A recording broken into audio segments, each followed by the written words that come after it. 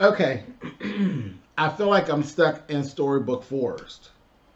I am stuck in Storybook Forest and I don't like it. I want out.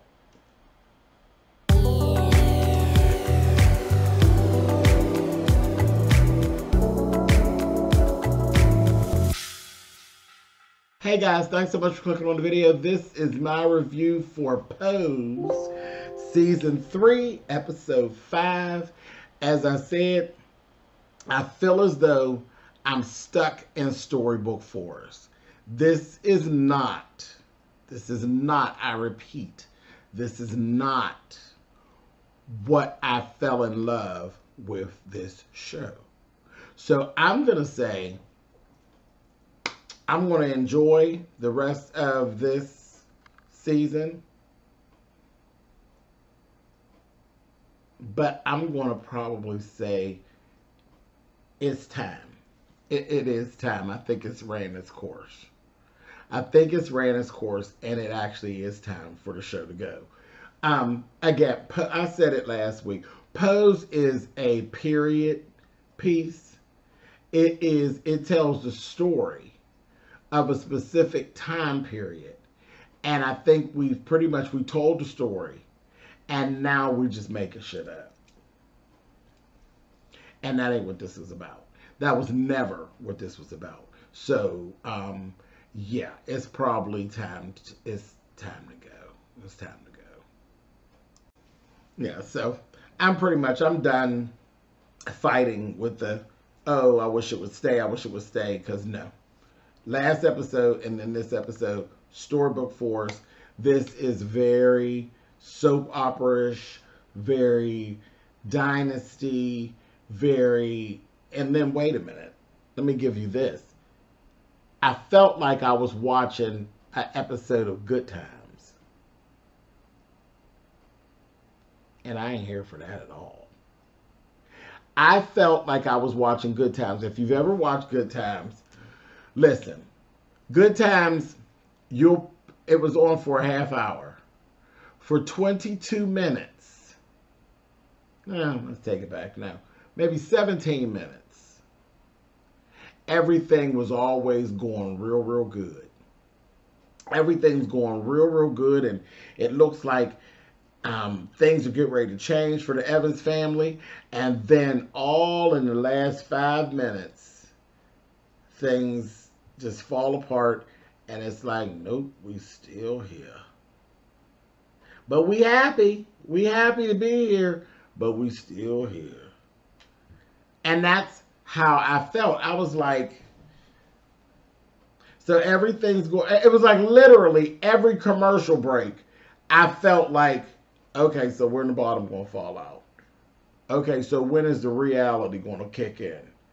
And that's how I felt. And that just ain't good. That ain't what I fell in love with Pose for. But whatever. Anyway, let's go. Let's go here. Of course, the music is always good. We see Miss Orlando, child. Miss Orlando done hooked up our girl Electra with the fellas. With the fellas, baby. That's who they are. The mob, honey. The fellas. That's what I'm going to call them. The fellas. She hooked them up with the fellas and brought her into this whole money laundering thing. So they're running drugs and things through her business, through her call center business, and cleaning up the money. So, and I was laughing because there was a song that was playing in the background. A song, I used to love this song. It used to play in the club, honey. Money talks, dirty cash, I want you, dirty cash, I need you, oh. That used to be the jam. That used to be the jam. And they used to play that. They used to play that at the club here all the time. But that was the jam, honey.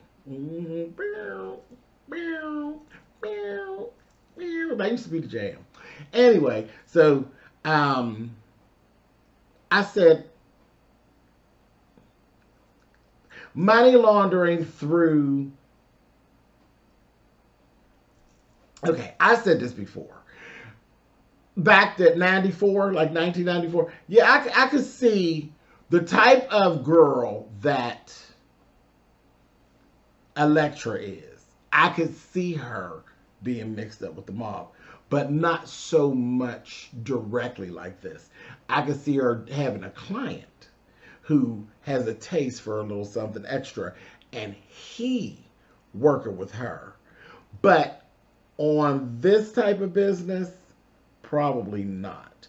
If we were going to do the reality of things, the way things would go, she would have been running a club like the Hellfire Club. She would have been a madame, honey, and they would have been selling booty, and they running drugs through the house, very much. And then the crack, and this we talk about the crack era too. Oh yeah, this is no different than the girls up in the projects.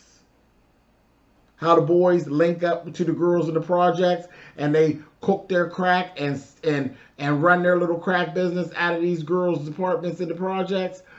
Same thing, but just on an upper scale. She would have been running a whorehouse. She would have been running a whorehouse. They would have been selling booty and everything else, like 40 going north, and laundering the money out of there. It would have been, everything would have been totally off the chain. She would have had protection and all of that. But see, what you have to understand, even back then, honey, with the mob and the Italians, honey, they don't feel you like that. Your black ass, your black gay, trans ass like that. You would have protection as long as you was protecting their thing. But the reality of everything is that if things went left, you be on your own. If things went left the wrong way, they dispose of you themselves. That's the reality of things. Yes, I said it. I said it. So, look, they could play any game they want to play with the show. When you come over here to Treasure Lane, to Spillitboy TV, and where I reside, I'm going to give you the real from what I know from walking through these streets. That's all I can do. So this here fairy tale story they telling, bullshit. Bullshit. So yeah, it's time for this show to go. It's time to go. It's been fun, Ryan, but it's time to go. Anyway, so let's just go on. So that's the thing. All right. So this is where the issue was coming in for me. As the storyline goes, Electra is living her best life. She is wealthy. She has money. She didn't have anything she wants. She had this fine little piece, honey. But she bought him, you know. He wasn't nothing but a gigolo, you know. She's like chocolate, so forth and so on. He was cute. But again, nothing but a whore. He was paid for. She redid Blanca's whole complete place. She told Lulu, girl, mother's going to take care of all of you, honey. She's going to take care of all of you. And what I have for you is an all-expense-paid trip to rehab, honey. And Lulu's giving, oh, no. She's snapping out because she's in denial. Lulu told us she got a hold on her whole thing, and that was Candy's passing that threw her into it. But now she got it together. But she got this new man. All of that. We know what all that looks like. You're lying. You're lying. You still getting high, bitch. You still getting high. And you got this guy. As soon as she said his name, But okay, Lulu, whatever. Messing around. I have this really, really bad feeling in my gut we're going to lose Lulu before this is all over. But yeah, she's in denial. So that is what it is. Then we had this whole thing with Poppy and Angel. And they're talking about the wedding, and they're like, we're going to get married. So that was her announcement. We're going to get married. We're going to get married on New Year's Eve and all of this. Of course, they're like, you know, we got some money saved up. We're going to do it really simple. It's just going to be, you know, the family, and we're going to go ahead. We're going to go. They're talking about City Hall. And see, this is another part. Fantasy Island, honey. City Hall. 94? In 94, we were still doing mock weddings. It wasn't legal. We were still doing mock weddings. So nobody's going to City Hall. Where's this bullshit coming from?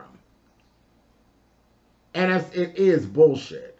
Now, back in 94, yes, I've done gowns and things for gay weddings. They were mock weddings.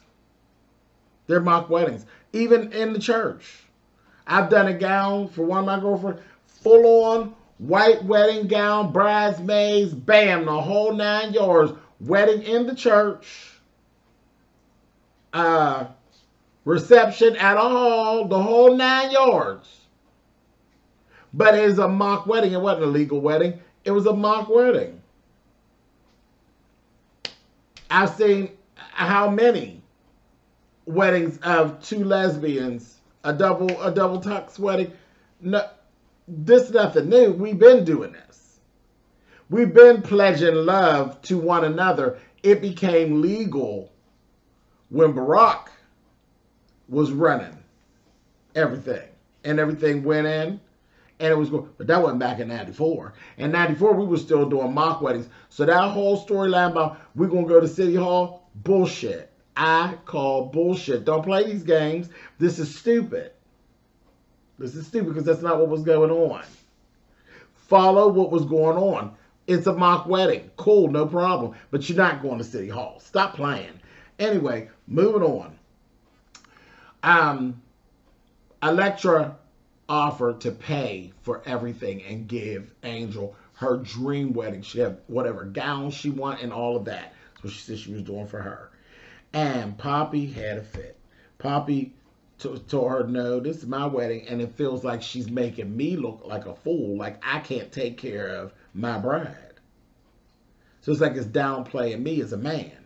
And then he went down to see Elektra, baby. He's getting Elektra together. And Elektra told him, boy, shut up, honey. She just listened to him. You know, she liked Poppy. So she just listened to him, and she took it easy on him. Then she explained to him the importance of letting Angel live the fantasy. If you really love my baby the way you say you do, let her live the fantasy, because it really is this whole wedding and it being the way it is and us stunting like this is more about the ballroom than just you two. It's more, you're letting the other girls know, one, you're giving them this in their face, honey, but you're also letting them know you can live the fantasy as well. Things are moving on. Even though things really wasn't moving on. Things were moving on for her. But, you know, it is what it is. So he's like, oh, okay. And then she told, well, you know, it really is tradition. If you follow the tradition, it's tradition for the girl's family to pay for the wedding anyway. So that was that. So Poppy said, okay. She said, if you want to, you can buy the flowers and the rice, child. And he's like, oh, okay, cool, no problem. Child, we love Poppy. Anyway, moving on. So, then we had this whole scene where they go and they're trying on wedding gowns. They go down to this wedding parlor, this swanky little wedding parlor. The little cute little guy named Dominic is in there helping them, and we got Angel trying on gowns, and baby, they was in there, they jamming again, baby. This time they're playing the B-52s, honey, Miss Lady Miss Kier, honey, giving 1, 2, 3, blue. Groove is in the heart. Getting down. I said, oh, nah. Child, they was playing all the jams. I was like, come on, Lady Miss Kier. Get down. So I'm in there getting down. But they trying on gowns, and that's when she said, everybody try on gowns. Let's all get gowns. So they had a whole montage of them trying these beautiful dresses on. And child, listen. That damn Elektra had this bias cut draped gown, silk. I said, girl, if you don't quit playing, so clean. Anyway, so then we finally get Angel. She chooses a gown. She says, okay, fine. So they all want to get their gowns that they chose. Blanca, Angel, and Elektra. Of course, you know that bill was going to be real hefty. Charlie says, let me go and get the owner, and he'll be so excited. So the little show room stylist, Dominic, goes and gets the owner. Baby, the owner pulls it. Now, this was more of a real thing going on. But he came out and told them, what? Wedding gowns are for women. real women. And these designers put work and their imagination into these pieces. And I wouldn't be caught dead selling them to you. I said, oh, no, he didn't. And honey, that goddamn Electra took him and read his ass to the ground. To the ground. Now, here we go with the real versus the fake and the fantasy. Would have never happened. It would have never happened. They would have never even been in that store that long trying on dresses back in '94. It wouldn't have happened. You could have gone in and I'll tell you, just being a drag queen. See, I make clothes, so I don't have a whole bunch of issues, but there are stores that knew me and I could try things on, and there are stores that you couldn't try things on. And I'm talking '94, doing drag. And I'm not a trans woman. I'm just a drag queen. There are stores where I had to actually just buy things, and you do whatever you want to do with them, but you couldn't actually try them on in the store. But then there were other stores that were cool. That was back in '94. Was back in my pageant days. So no, but that type of a high-end boutique, no. There wouldn't have been any trans women hanging out, drinking champagne, and trying on dresses. No, that wouldn't have happened. That wouldn't have happened because remember, they're not cast to be like undetectable girls. Like Angel might have got away with it, but Electra and Blanca, not at all. Not at all. Wouldn't have happened. So that's more of the fairy tale. And her standing there reading that man, baby, the police would have been called and they would have been hauled away. Probably would have went to jail, honey, for disturbing the fucking peace, honey. That's the reality of it in New York City in 1994. Stop playing. It just, you know what I mean? Listen, kids, life ain't fair. It just is what it is. And I'm speaking to you. You all know that. I'm speaking to you from a place. I know what I'm talking about. I'm not speaking to you about what I think. I'm speaking to you about what I know, what I've lived, what I've walked through. And I've done. Listen, David's Bridal. And that's the thing about David's Bridal. Everybody don't realize. David's Bridal, people laugh when they say David's Bridal. And, oh, David's Bridal, like it's always this cheap discount store. No, David's Bridal got some bad shit that be in other rooms that aren't on the floor. Do you understand? They did back then and they do now. It just depends on what you know and who you know. David's Bridal, I couldn't go and use like the regular dressing rooms, but they would actually, my girls, they were cool. They said, come on, but as soon as they see me, they'd be like, James, come on, we got something for you in the back. But they would always take me and separate me and put me at, and I would try things on. But they were cool. But it's, again, there were other stores, they knew me too, but you couldn't try things on. You could do your thing. And I'm talking, we're back $700, $800, $900 dresses, to your other customer that's out there trying to buy a $130 dress and doesn't want to pay for any alterations. They want to take it home and have the girl downstairs alter it for $20. You know what I mean? Or people trying to buy dresses and call me and want me to alter them for little of nothing. And here I'm dropping $500, $600 on a dress, but you can't try it on. Again, life is not fair. It is what it is. But again, with the fact that I design and I sell a lot of my stuff, I didn't have to deal with a lot of that stuff. You know what I mean? And again, I found stores that they were cool. David's, though, there's a David's that they were really cool. Like I said, they would, when they said, like, James, come on, we got some stuff for you. And it would be shit that's not on the floor.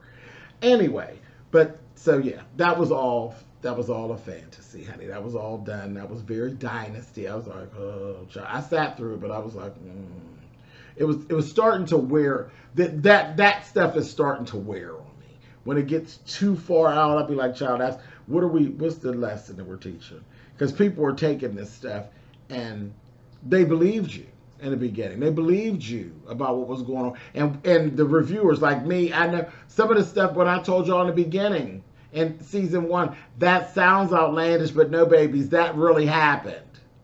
The whole U-Haul stuff and the busting out the window and mopping the store. That stuff really happened. But anyway, she reads this man down, okay? And they leave the store. And then the guy, Dominic, he tells Dominic, get ready. Go ahead and get ready for your next client. And Dominic's like, you get ready for the next client. I quit. Now, that might have happened in 94. But, yeah, he quit. But I doubt that, too. If Dominic would have got a job in there now, Dominic would have kind of just kept his job. He probably wouldn't have quit. Anyway, but, yeah. She told that man leaving out the door, that damn Electra told him, you have not heard the last of me. Watch your neck. I said, oh, bitch. So I was like, Lord have mercy. So that's that. She goes on. In the meantime, in between time, Poppy done had a visit from his ex-girlfriend's sister. She done come and let him know that the ex done passed on, she was a junkie. She OD'd and then passed away, child. But in the meantime, she done had a baby. This baby is now 5 years old. It's his son, and he's a junior. Poppy's like, I wrap my shit up all the time. And she's like, she wasn't loose like that. She ain't messing with nobody else. And he looks like you, Poppy. He's it. Okay. Poppy goes and sees the baby. Cute little boy. He's so cute. And, Poppy tells him, you can call me Poppy. And I have the same name as you and everything. And he told me, he's like, my mom told me not to talk to strangers. Like, I'm not a stranger. I know you and I know your family. This, that, thing, and the other. But he has this baby. I said, okay. Cool, no problem. No problem. Anyway. On the other side of what's going on, Electra goes to see the fellas, honey. And she lets them know, I need something handled. And they're like, no problem, Electra. And she told them, she says, I don't want any violence. I don't want any violence. But I want that store mopped. I want it mopped. See, it'll be too easy for me and my girls to go through and do. We could go in there and mop it. But that'll be too easy, and then, it'll shine back on. I said, I can't have that. I'm running a business. But I want you to go in and mop that store. Steal every dress in the bitch. And then, you can take it and sell it. Y'all can do work your magic in the background and sell all the dresses and make a fancy little profit selling them hot. And they were like, oh, yeah, okay, cool. Cool, no problem. So that was that. But then I still said, okay. All right, whatever. And like when they asked her, said, you sure you ain't Italian? Because, she cutthroat. She told that motherfucker, you watch your neck, honey. But anyway, so that was that whole thing. Then they give this bachelorette party. This was really over the top. They done rented out this room, this ballroom. You got all of the trans girls from the ballroom. And, some they liked and did, some they didn't like. It was rubbing in their face. But all the trans girls got to come to the bachelorette party. And that's when Electra tells them, it's all going to be, everybody's going to have the wedding gown of their choice. And they can all wear them to the wedding. I said, okay, this is doing too much. So we know that the store been mobbed. See, this is what I said it was getting stupid. We know the store been mobbed. We seen the guys go in and mop the store. Okay? But now you got stolen dresses. And now you want to take and have all the trans girls. Let me take it. Edit that out, child. You want to take all of the trans girls, put them all in one place with all these stolen ass dresses on, and you think it ain't never going to get back to you. This big old wedding that's supposed to be taking place. Now that's going to surface like hot fire. And listen. I told you all the story once before about someone who mopped a gown. This happened, honey. Somebody who mopped a gown, wore it in a pageant, and the police was at the pageant and caught him coming off stage during the evening wear segment, honey, of the pageant and gave the bitch clink, clink. So now you want me to believe that y'all are going to mop a whole high-end wedding store, put all these gowns on these whores, and then be in one place. Ryan, who you think you're talking to? This, and I got completely disconnected. That scene, and then they went to the strip club.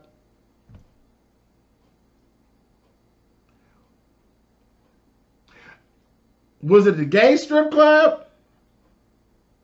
Or was this a regular strip club? I just became disconnected. I ain't gonna lie to y'all. I became disconnected and I was done. I was finished with this whole episode at that point. But whatever. Let's just roll. Let's roll with it. So, Poppy goes home. Angel comes home from the bachelorette party. And he tells her what's up, what happened. Angel snaps out. And so, I can't. And he's like, he ended up on his knees, literally begging her. Like, no, like, don't make me choose between you. And then he's like, where are you going? She's like, I'm leaving, Poppy.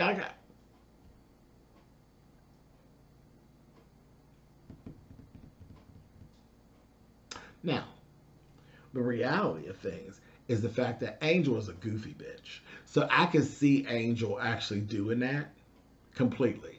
And I could see Poppy begging her and all that. And I could see this being the thing to break Angel and Poppy up. Totally. But it doesn't even make sense. Angel, you're an idiot. You're an idiot. Let the man have his child. He wants to take care of his child. The child is not, I mean, it wouldn't be an issue. The child is not in the system. The child there is no mother, so there's no baby mama drama. Child, you got to do is just go on and raise the baby. You ain't got to do shit. Let him raise his baby. Cause he already know that you just goofy and you ain't going to be worth a fucking quarter. I just was like, girl, you going to screw up your whole life about your selfish, self-centered bullshit. You say you love him. He got a baby. Let's roll. It is what it is. But that's where you go. I mean, now that's real. It tests, do you really love me? Or you love what I do for you? Are you willing to love me through me having an issue? Because see, up to this point, Poppy ain't had no issues. All the issues belong to Angel. You a junkie.